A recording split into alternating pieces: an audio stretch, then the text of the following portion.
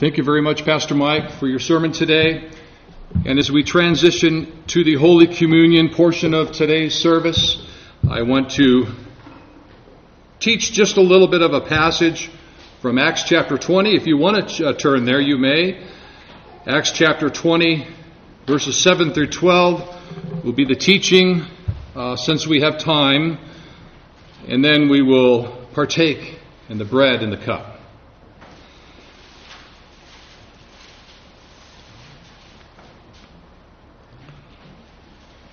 Beginning with verse 7 in the 20th chapter of Acts, it says, "Now on the first day of the week, when the disciples came together to break bread, Paul, ready to depart for the next day, spoke to them and continued his message until midnight.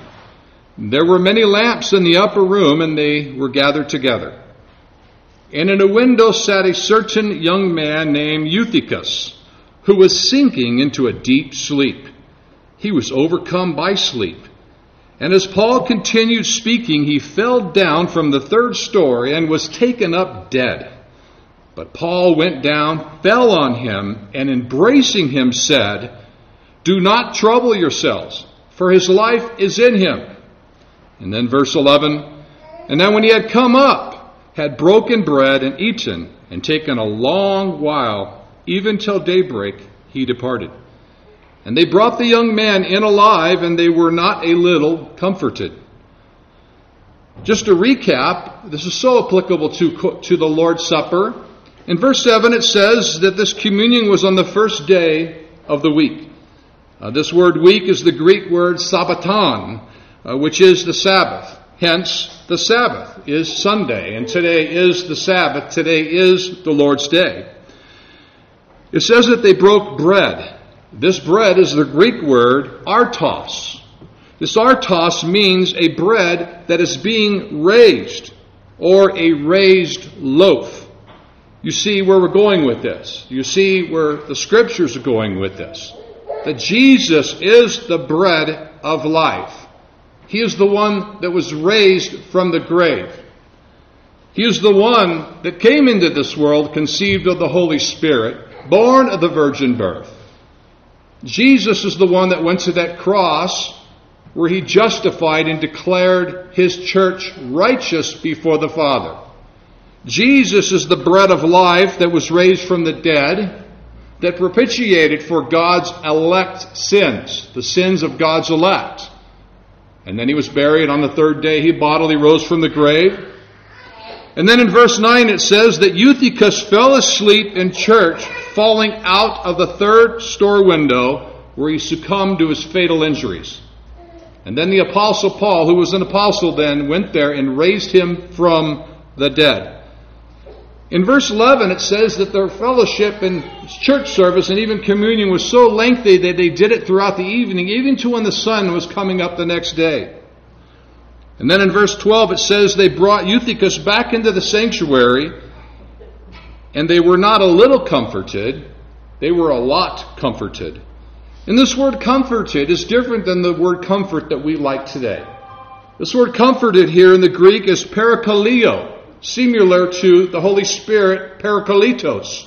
And parakaleo means that they were called, they were summoned, almost like serving you a subpoena.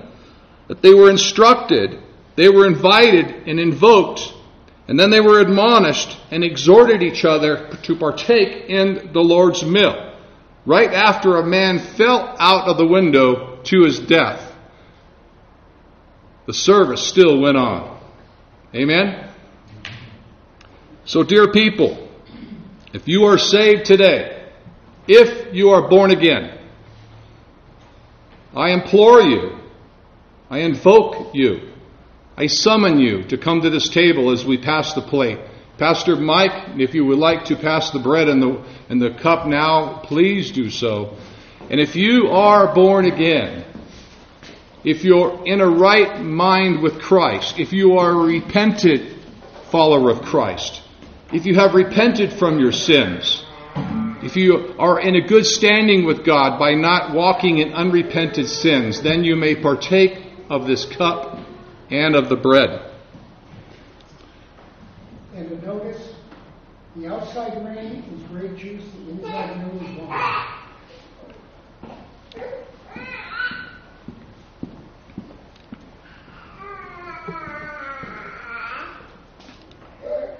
And if we're saved today, know this, that we too were once dead. We may not have been medically dead like the man that fell out of the window died, but the Bible says we were all once dead in our sins and trespasses. And if you're here today and you're not saved, my dear friends, if you're here today and if you're not born again, the Bible says you are still dead in your trespasses and sins. And Judgment Day is coming. And we ask you to flee to God and flee to Christ and trust in Christ alone for salvation. As He passes the plate and the cup around, remember that not only was I, this sinner, dead in my trespasses and sins, the Bible says that I was once a slave to my sins, but because of that vicarious, efficacious, atoning sacrifice of what Christ did on the cross for God's elect, I am now a slave to Christ rather than a slave to sin.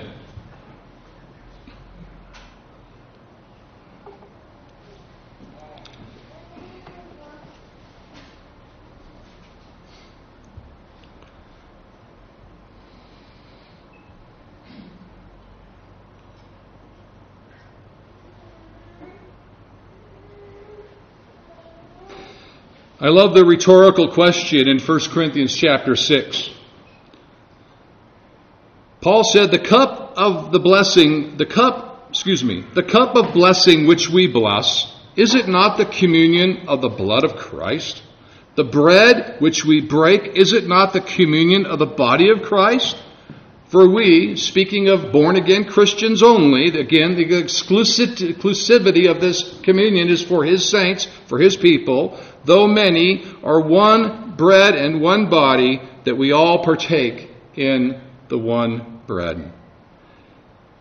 And then it says, for I received from the Lord that which on the night I was betrayed to you, that the Lord Jesus on the same night in which He was betrayed, He took bread.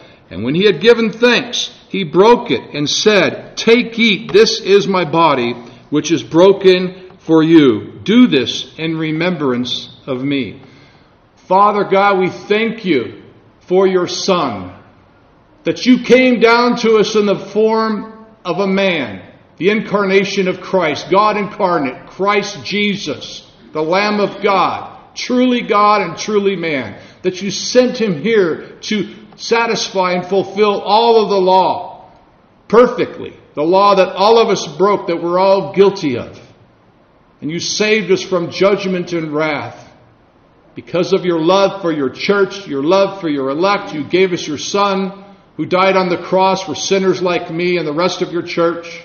We thank you, Father, for that body of Christ. We thank you, Father, for the bread of life, which is Jesus. Amen.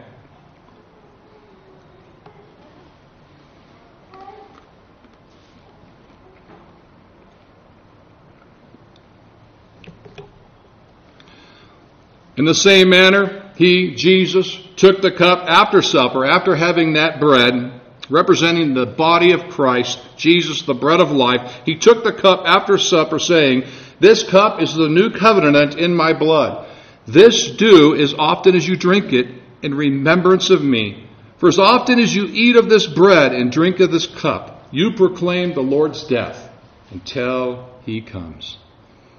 Thank you, Jesus Christ, Lord of lords and King of kings, the merciful one, the Lamb of God, the Messiah, that you went to that cross and you bore my sins, that you bore God's wrath and punishment in place of me and the rest of your church, that you shed your blood on that old stained stake, that old tree, that old cross, so that we can have forgiveness and remission of our sins.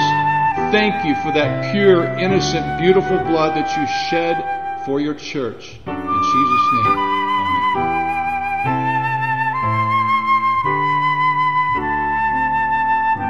Pastor Mike will have you stand for the doxology.